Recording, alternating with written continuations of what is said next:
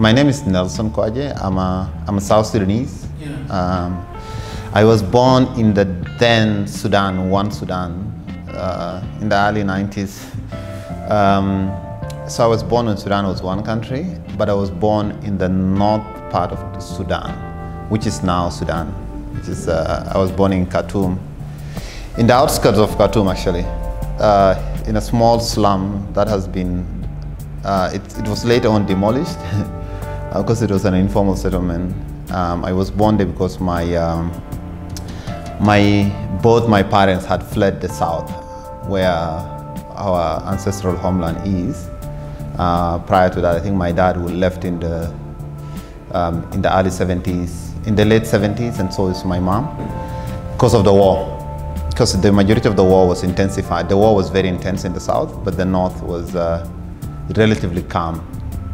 So they both went there, and as a result, if you're coming as an internally displaced person, you have to sandwich yourself on the lowest tier of the economy. So yeah, that's how both my parents ended up in this small slum, and I was born there. So and then I grew up in Sudan. I grew up very much Sudanese. Like I did everything that intended for me to be Sudanese and to be to grow up in this predominantly Islamic Arab part of the country. And yeah, that's kind of very much my formative years. I did my primary school there, but also as we kind of progressed, my dad didn't finish university, but he was very smart, so he got jobs with NGOs and what. So as time progressed, with the early 90s, mid 90s, as time unfolded, our family basically like danced up and down the poverty line throughout that time. Slightly up, slightly down, slightly up, but like by the late 90s, we kind of like, I think I can say like my dad kind of established some form of a decent life. And then so I kind of grew up there. By the time I reached high school, I was taken to a private school, did my high school in Sudan, finished high school, started university there, started studying architecture out of all things. Did it for 1 year, then the country split in 2011. And then I had to come back to what was the southern part of Sudan, now the South Sudan country. Yeah, and I did. So after I came back, I came back after doing my first year of architecture, and I came back to South Sudan. Very delusional, like very energetic, very delusional, wrapped up in this mix of identity and languages. I am South Sudanese by ethnicity and everything, but I've never I never spent time in South Sudan. Spent time in Khartoum speaking Arabic. Speaking Arabic and living as a Sudanese, adopting the culture there. So came back to South Sudan, thinking about all these things. Then I dropped out of school. So I dropped out of school in 2011, just as I did my first year of architecture, dropped out of school, and spent 1 year doing casual work. So I worked as a welder. It's very interesting. I can weld. I dropped it out. That is a skill that I had to remove from my CV, I think like 2 years ago or a year ago, because it was no longer over there. Yeah. So I worked in South Sudan for like 1 year, doing welding and doing casual work. Yeah, but in the process also just trying to rediscover what I want to do. And then afterwards I came to Kenya to study and do an undergraduate program in IT. So it's kind of in a nutshell, that's how I ended up here in this country. It was interesting. I went to a public school. I joined the Technical University of Kenya, which is a lot of foreign students go to private schools, especially South Sudanese. A lot of us are you find South Sudanese at the other universities, Strathmore and the ZTEX and whatever. So I went to the Technical University of Kenya, and I was the only South Sudanese in the department. and I was the only South Sudanese in my class. So it was very difficult, and it was very, the school wasn't difficult, but for me, fitting in was very difficult at the start. I recall I arrived in Kenya like 1 month after the school had started already. Showed up late, and I had to catch up with school, with classes and what. My first day in school, someone took me to school from South B. On my way back, I got lost. I got lost on my way back from Technical University of Kenya to South B, and then just trying to figure out. So it was difficult trying to adopt into the Kenyan culture. Things are very fast.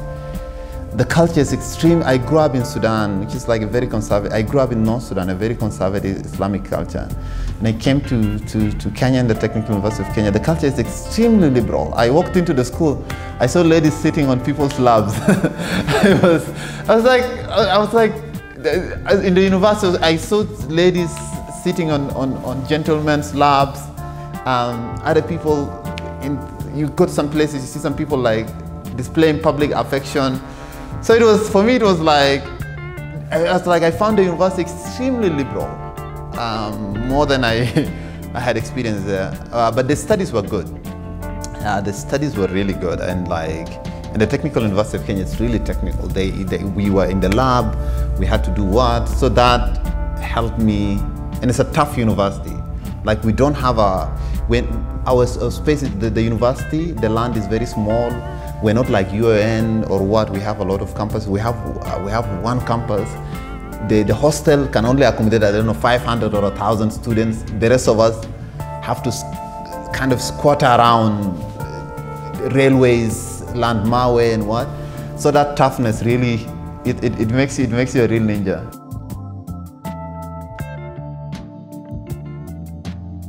Yeah, so by the time I finished college, and that's like, as I was doing my university, by the time I finished college, is that South Sudan has already erupted and engulfed in its civil war, which was started in the late 2013, and then like intensified again in it started in 2013, yeah. And I finished university by around May or April 2015, which was like not long time ago, but by the time I finished, yeah, the country was really messed up, and the prospects for it was like really there. And I was here in Kenya. The other thing also that really angered me is that I was here in Kenya, but I don't want to say this without sounding modest, but I was really good at what I do. Yeah, you know what? Let me sound modest. I was really good. Because I came from South Sudan, while I was in school, I really wanted, because I was that guy from South Sudan, I didn't want my South Sudanese-ness to be associated with lack of excellence. So by the second year, I could spend like about 4 to 6 hours in the library at times, because I was doing evening classes. So I'll spend the whole day in the library. I studied like crazy. By the time I was in the second year, I was so good at my classes, but I had already got the Cisco certifications. I studied online, and I got the international certifications in networking. And my classmates know a little about that. So I was really good. I was pretty good, and I started actually in my third year. I started earning. For some classmates say how's a side business? Say, do for me a website. I remember I did one for them, and I was paid like 4K or 6K. This was really good money for a student. I remember I went and bought a Timberland shoes with that. Yeah, but I was really good. And then I finished school, I go for this internship. And then I'm doing internship in this hospital. I don't want to mention the name of it, but it's a big hospital here. I'm really good qualified. Then we're like 10 interns, and everyone wants to please the bosses, the IT bosses, so that they can be absorbed, whatever that is. I recall incidents where the IT manager would walk and say who will bring me tea? And about 3 interns would run, run to do that. And I was a Cisco certified network associate. I was nowhere less qualified than even the people who are doing the things. I just realized like this employment thing is really messed up, and I don't want to play for favoritism and what. So as I was doing my internship, I just used one of the computers to create a logo for this thing called Web for All. And that's when I met my co-founder Dan, who was with me in school, and we were like, hey, let's try to do web development. And I set up, I found a way of setting up, of buying a server, and then setting up a space, and I started giving people hosting and started developing websites on CMSs, and then using what. And then by that time, I reached a place where I was able to make enough money not to ask cash from my dad. And so it was kind of out of necessity, but then I just realized, like, you know what, let's try to make it here. I remember I used to tell Dan to go from, we used to actually do marketing, old school marketing, like really go door to door and knock on people's, go to churches, go to whatever, say like, hey, we do this service, whatever, we do this service, can you do? Very aggressive. And that is how I started Web4, and that led me into doing a lot of also businesses in South Sudan for many non-profits. So I was able to connect, as much as I was not in South Sudan, I was able to do services here, but also connected back to South Sudan.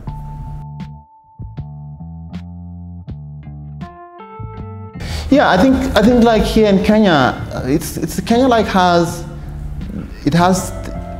it's a very competitive market. That's one thing I can say for sure. And as a young person, you really need to be serious. You need to be serious, but also you need to be perceived as serious. And I usually say those are two things. You can be serious, but then people don't perceive you as serious. If people doubt your seriousness, or that, because like here in Kenya, if you're a young person, most of the time when you walk in, I usually say as a young person, you're deemed unqualified con man until you extremely prove otherwise. If you're an elderly gentleman and you're wearing a suit and you whatever, you have a little bit of age, you're deemed qualified until you go and mess up. But as a young person from the start, people are suspecting your credibility, your professionalism, your integrity. So all those things are the question from the door. So you really, as a young person, you need to ensure that you work extra hard to kind of remove these perceptions. And the way you do that, the best marketing is to do good work. Like really, I find a lot of people miss the point. They want the best marketing you can do, even for events or for whatever. Just do good work, do it well. That is good. That is sufficient enough to get referrals and to get some. So like we spend a lot of our time, even I remember at the start and even up to now, there are a lot of projects that we do at times. I tell the team, let's spend an extra money on this project so that we just have an output that can make the client satisfied so that they can come for the second thing. And then I also tell the team not to be in a rush. Don't be in a rush, don't sound desperate. Try to hold your ground. Really, you need to understand power. As a young person, you really need to understand power and how it manifests. If you don't understand how these power dynamics work, you might lose your bargain and you're not able to kind of to cash on this. And also the other big element into it is like, really it's important to look at your profit margins, not to just do so many things. You have revenue, but then your profits are kind of dwindling in the process.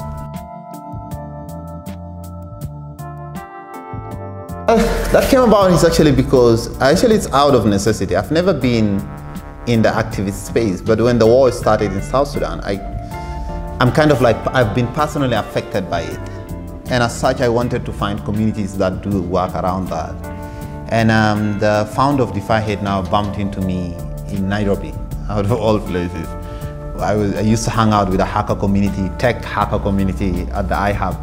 And he came and found me there and he was like, hey, we're doing this thing in South Sudan. And I was like, I'm doing this, because Defyhatenow had aspect of peace building and IT. So I joined the program as a trainer and a digital media specialist. And by that time, I had also already engaged in another program by the United States Institute of Peace on young leaders and peace building.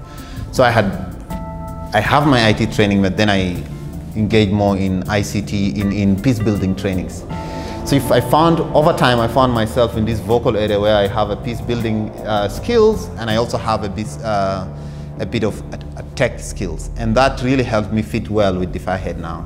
With the peace building skills, through the United States Institute of Peace, I was able to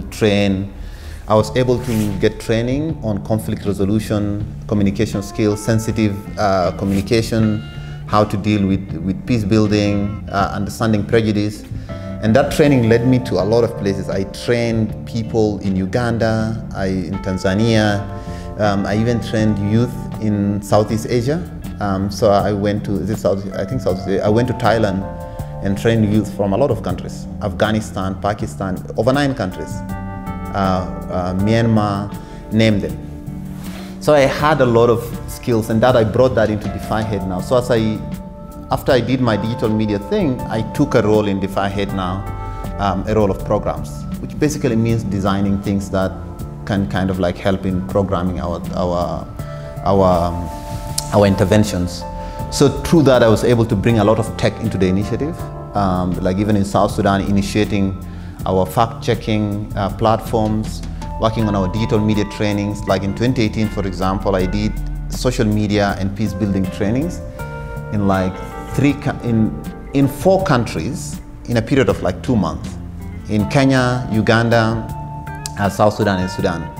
So that really kind of like pushed the initiative into different areas. And since the start of 2019, I took a role as the director of the South Sudan program, which is the initial program, and also took a supportive role in supporting our Cameroon program and our program in Ethiopia.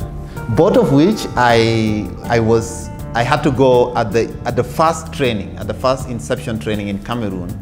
I remember we did this 4 days training, and I could not speak French, and 80% of the audience are French speaking. So it's like a challenging venture. But the thing that I found with Defyhatenow, what I brought in, and what I find my contribution there is to really push in a voice that can speak both to the tech part of the things, that's our partnerships with Facebook and with other players, Data for Change and the rest, but also like on the peace building and the youth engagement thing. In a very weird way, my youthfulness actually happened to be beneficial when I'm in Defyhatenow. Because when I speak about technology and I speak about social media, unlike other places, here, old age at times is also associated with lack of information in this. So my usefulness actually worked well for me because I could relate with the youth that we're engaging with, and I could relate with our partners.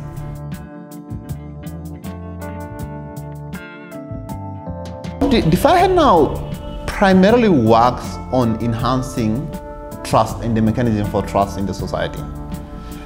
So when you look at the vices that we face right now in society in terms of digital media and incitement, so we look at incitement to violence, hate speech, disinformation, misinformation, and conflict and abuse of digital platforms, whether that is bullying, cyberbullying, gender-related attacks and stuff like that. So Defyhatenow, we kind of look at this, we say like, hey, how can we create trust between various entities so as to enhance online public discourse? That's the overall premise, with the vision of lasting peace between communities. Now, when you look at that as the overarching aim, that now leads you into like, how do you do that? So how do you create trust? So then we work on mitigating hate speech. So we tell people about the impact of hate speech. We tell people about the impact of incitement to violence, and we tell people how to mitigate it, both as individuals but also as organizations. Then we work on tackling misinformation and disinformation. So we have a lot of programs on that with journalists, content creators, and the rest. And then we have elements of digital rights and access to information. Because what happens is that like lack of information creates a vacuum for people now to, if you deprive people from access to information, they are more likely to engage in misinformation. So we kind of like, how do we enhance, how do you incentivize avenues? That's actually what the work that at times we do with Facebook and the rest, like how do you incentivize avenues for people to access information?